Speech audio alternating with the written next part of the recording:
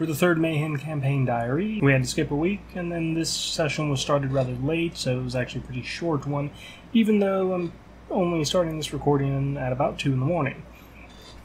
Again, not a whole lot happened. I've started to get the idea that everyone is more of trying to figure out who their character is, and because of that, they're not entirely sure what direction they want to go in, so I feel like that's to explain for the slower pace. Which I'm perfectly fine with. I don't mind a slower paced game, and everyone is still having fun, and that's what is important. This session, they took their 8-day journey from Helmcrest to the capital of New Dragonmount. I kind of hand-waved things going off at the end as far as what was going on with Helmcrest, what kind of decisions the head of House Hart? No, not Hart. Whichever one it was. I have to look at my notes again to see that, of what he was going to choose, because I just didn't feel like they were too interested in that, so I didn't want to take up too much time of what I knew was most likely going to be a short session in deciding that. Let them kind of decide what they might be spending the majority of the journey doing. The most important part of it was that Azrael was kind of cozying up to Gideon and Garion. As he had lived such a sheltered life, he didn't really know too much about other tieflings, and he was just wanting to get to know them, which was pretty nice, and I think it's a good basis to go off on later. When they made it to New Dragonmount, they made their way to another inn, the Armed Raccoon. This one was owned by a former adventurer, and to kind of spice things up a bit, I looked up a random list of food for a D&D setting, and when they ordered, I had them roll a percentile die, and that is what they were served. The way I described it was that the owner of the inn didn't actually take orders. It was more of that you'd just come in and be like, "Oh, I want something to eat," and he'd be like, "Well, here's what I think you should have." And they all seemed to like it, and they all got something different, so it was pretty entertaining. Tristan ended up getting fish that he was told they weren't entirely sure if it was actually fish, if it was just a wizard who never polymorphed back, and then she just then gave it to Suri, who did eat it because she didn't hear that description. That was pretty funny. Suri saw a man outside being thrown out of another building. She didn't know this at the time, but he was a Karsite. They are the longtime descendants of the Archmage Karsus, and because of this they have they're unable to use magic, and they have resistance to it. I actually didn't expect anyone to know what this was. I think Mary ended up looking it up, and that gave her an idea of what it was. But at the time, they didn't know what it was.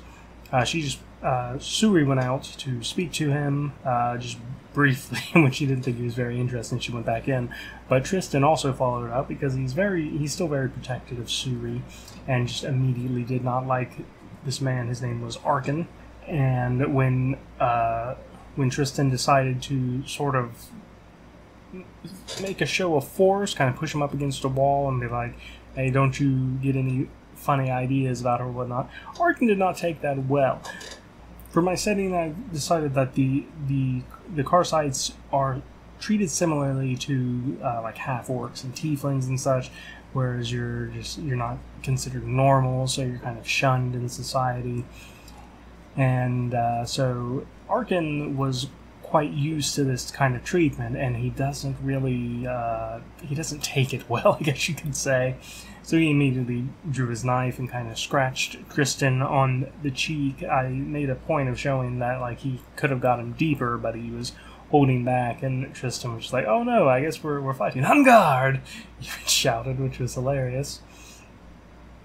This eventually ended in them being arrested and taken to prison, and the rest of the party had to go and bail them out. The entire time Tristan was shouting in his cell, you could hear him throughout the entire prison, about what an awful person Arkin was, and that he stole her ice cream and was trying to do untold things with Tristan's dog, just making up all kinds of lies. It was actually pretty entertaining. And now Tristan has a deep hatred of Arkin, and I'm pretty sure Arkin probably hates Tristan as well. It'll be interesting to see where that goes. When they made it back to the inn after bailing them out, Tristan was convinced to go to bed early with one of the barmaids, in order to avoid another fight that was quickly breaking out. And the rest of the party got to know Arkin a little better, and he kind of told them about the car sites and how they were treated. And at the same time, he was able to identify Azrael and Gideon as magic users. I don't think he had them specifically as sorcerers, except Gideon, who I think he suspected was a wild magic sorcerer. He gave them some information on the Arcane Order of the North. The Arcane Order of the North, for this setting, they are kind of like the mage aristocracy, and they perform some very shady deals, basically or not deals, but like trials. They basically have like mage cockfights in which you're forced to fight someone to the death or be imprisoned and then used against someone else for their test and where they are forced to fight you to the death. It's very dark, really, and it's because of the position that many mages hold in societies, and one of the only reasons they're able to get away with it. But he told Gideon that as a wild magic sorcerer, he actually had much more to worry about because they are considered danger to society, and they're often hunted down. And if they're captured, then they're shipped off to an island where they're supposed to live out the rest of their days in peace. But you still don't really want to do that. You're still a prisoner. Gideon actually asked him if he was telling him this because he was about to do something stupid, because I think that came after he told him that the car sites were often used to hunt down or even guard mages like that. And Arkin told him that no, he wasn't interested in. He doesn't really get along with any of those types of people. I don't know if the player buy-in was entirely a thing there, or if they could tell that I was just kind of using the chance to give them a lore dump. But it was he was the best character, I think, to deliver that type of information to them, and because it could be coming up. And Azrael actually ended up thanking Arkin and asked him if he knew of any, basically, if any magic relics or anything nearby that he could potentially be searching for to help strengthen the position of his family's house, because as a noble, and as a tiefling noble at that, he does want to eventually not just rule his family's house, but rule from a position of strength. He doesn't want to be looked down on anymore. And Arkin likes all of them except for Tristan, and so he told him that he would get a hold of his contacts, and through them he would see what he could find, and he would try to help him out. And that's the first bit of player agency, I think, that I have to work with. I will probably set up some kind of quest for them to go on. After that, I actually have several things in mind that they could go looking for. It could be very interesting. After that, I awarded them their boon points, and they awarded them to each other. I gave them a level, so they're level 2 now.